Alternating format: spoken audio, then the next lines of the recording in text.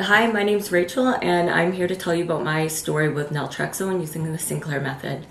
I'm going to qualify myself first and tell you a bit about my story. Started drinking when I was 12. From the first time I drank, I knew that it was going to be a problem. Drinking was the great escape for me. I was suffering from trauma and childhood abuse, and alcohol was the great eraser. You know, it made me feel confident and comfortable, and it took away the pain that I was feeling. So fast forward to about 21 years old, and I started alcohol become a problem. Also, I was using other substances at that point. So I went through treatment. I went 4 times to different day treatment programs. On the final time, I incorporated AA with it, and I was able to eventually get 11 years of sobriety. In those 11 years, I became a mother, got married, and started my life. Towards the end of my marriage, I kind of stopped going to AA. I probably went for about 5 or 6 years, and I stayed sober 11. Towards the end of my marriage, as my marriage was dissolving, I picked up drinking again. And this time, prior to it, when I was younger, it was more binge drinking. But from the moment I started drinking, I was 36, I was drinking daily.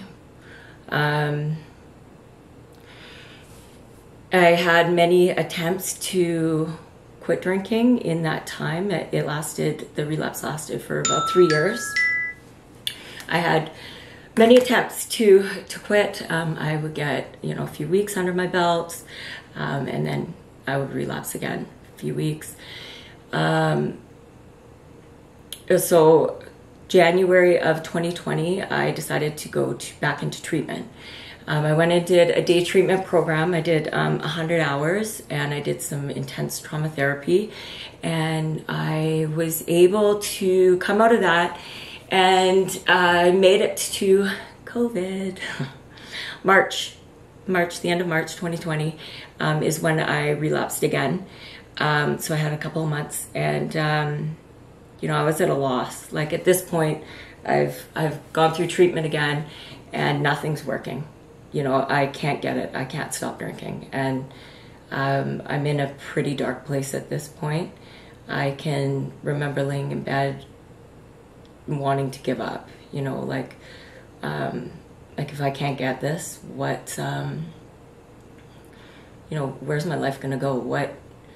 How am I gonna survive? How am I ever gonna be able to be a good parent or a good partner or healthy, happy? And I only drank for probably, I think it was 4 or 5 days before. I wasn't even searching this up. This story is pretty amazing how this works. So I was on YouTube scrolling, and in my recommendeds came up one of Katie's stories about naltrexone. I can't remember how the title was, but it was something caught my eye about alcoholism or problem drinking. And I went in, I watched the story, and I thought, this sounds too good to be true, right? But the person sounded really convincing. So I went and did some more research, and I came across Claudia Christian, I think her name is, and I watched her videos. I watched several other videos on YouTube, and I was convinced that there was something here, right? From there, I did some reading online, and I saw how difficult it was actually for some people to even get naltrexone, and doctors not knowing about it, and I researched the different methods of using it, and the Sinclair Method obviously is, I want to go for extinction, right, from alcohol. So I called up my doctor and made an appointment, and he got me in that afternoon, which is crazy because he's always a few weeks, but with COVID, they had moved to telephone calls. So I talked to him on the phone, and I told him that I'd like to use naltrexone, and he hadn't heard much about it. He really didn't know. He had no success with it. He he said that I could basically be his test case. So I said, that'll do. So I went ahead and got the prescription, and I started using it, and I'm going to put up a graph to show you sort of how it worked for me. So immediately after using it, I was drinking approximately 30 drinks a week. My first week, I was down to 6.5 drinks. Now, that did not stay consistent, as you're going to see from the graph, or as you can see. I was experiencing some side effects initially. Insomnia, anxiety. I had some weird stuff, like I had like something wrong with my tongue, like I had a scalloped tongue from, I believe, clenching my jaw from it. But I was at such a loss at this point that it really didn't matter. You know, like I was, as long as it wasn't something that was detrimental, I was going to push through any side effects. It didn't matter if I wasn't able to sleep, or if I didn't care. I'm done. So I pushed through those. Those side effects only lasted a couple of weeks. And then, you know, as you can see, the drinking kind of goes up and down. What you can't see is what happens daily. So immediately I go from drinking daily to drinking kind of sort of every other day, sometimes 2 or 3 days in a row, but mostly not. Mostly I'm now drinking sort of 3 to 4 times a week as opposed to 6 to 7. And then the drinking goes up and down over the next several weeks until you hit, let's see, where are we? Till we hit about week 16. That was the time where my boyfriend had actually spoken to me about my drinking, and you know, he was on board, and even though, you know, the journey was hard for him too, right? But he was optimistic, but he believed that I needed to probably make some adjustments to who I was hanging out with, what I was doing. And I came across this part of an article, and it reads, "To overcome addiction, one must engage in counter-conditioning, stimulus control, and reinforcement management. Counter-conditioning can include finding alternatives to addictive behaviors, especially in high-risk situations. Stimulus control can include managing or avoiding situations that cue engagement in an addictive behavior. Example, planning refusals at a company function, or not going to my favorite bar for a while. Reinforcement management involves developing and implementing a system of reward to enforce disengagement from the addictive behavior. Just like the addictive behavior was established through reward, so too must disengagement be established via reward." So I started, I stopped actually engaging with certain friends. I knew that I had to make a bit more of a change if I wanted this to be successful. And even though I can drink, I was now choosing not to go to places that would have me drinking, you know, my favorite restaurants or my favorite bars. Even though it was during COVID, we had, I'm Canadian, and we had kind of a lapse there in the summer where we were going out to restaurants and things had relaxed a bit. After that, after I made some of those adjustments, I basically pretty much stopped drinking. I mean, it sounds simple, but there was some emotional parts to it that I really wasn't prepared for, that I'd probably like to talk about. Is that it was sort of, there's a part of it that was like losing something in me, like sort of like losing a very toxic friend or a very toxic relationship, but you're still grieving it. So I went through, it didn't last too long, but I went through a process of kind of the withdrawal, and that was all gone. I'm not talking about physical, I'm talking about an emotional, mental release of a coping mechanism that I had been using for so long in my life, and that had worked in its own way, counterproductive in many parts, but during those, you know, moments of drinking, it certainly did what it was supposed to do. So there was a release from that, because I had done all that trauma therapy. I believe that I had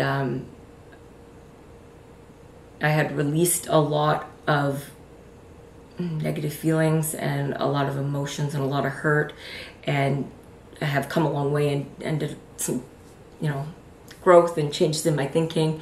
So I think that hand in hand they go together. I did read a statistic about like AA and Naltrexone having a lower success rate, but counseling and Naltrexone having a higher success rate.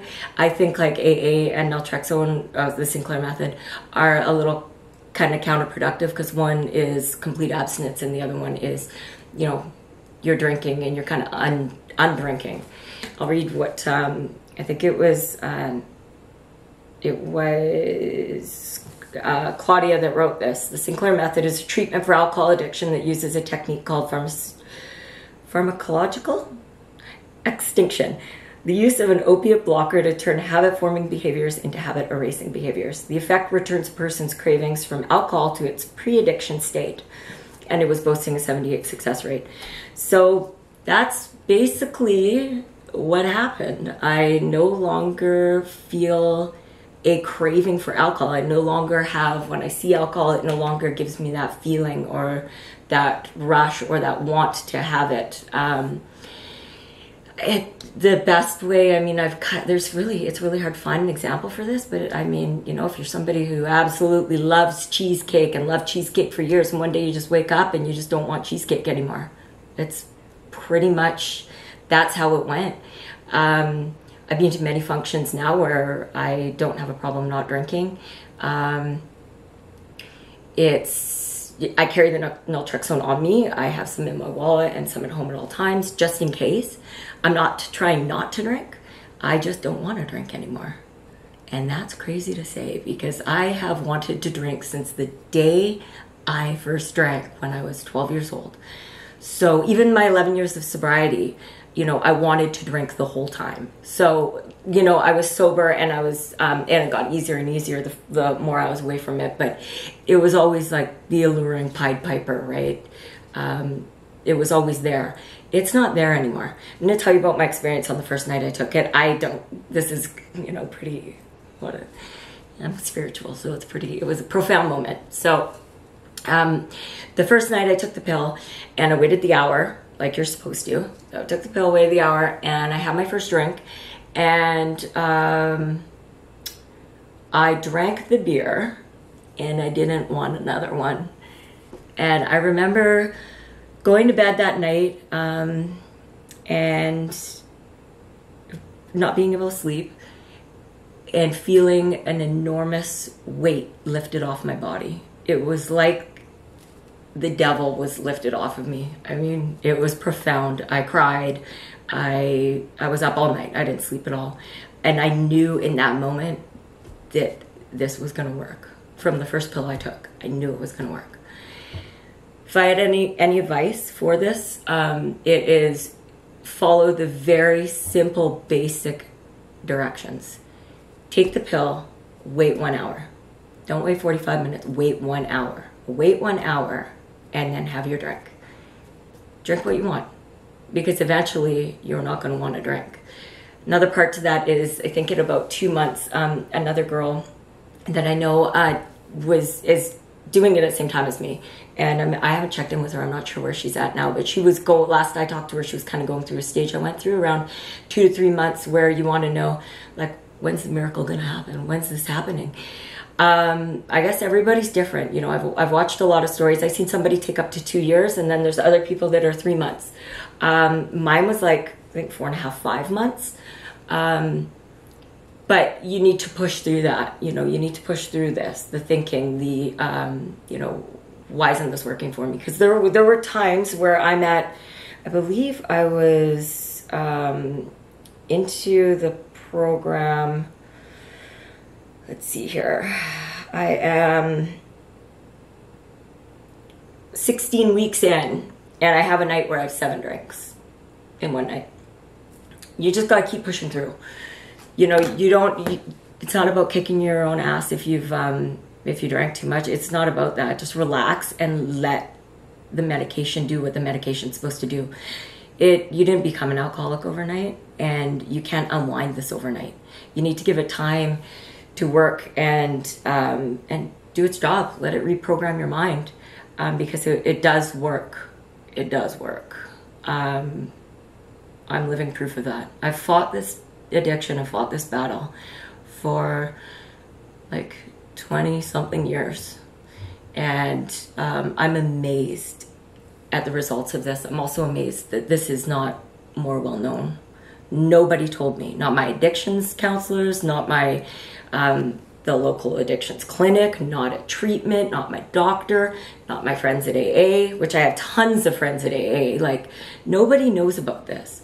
And that's concerning to me, because I looked at how long this medication's actually been available for, and it's quite a while.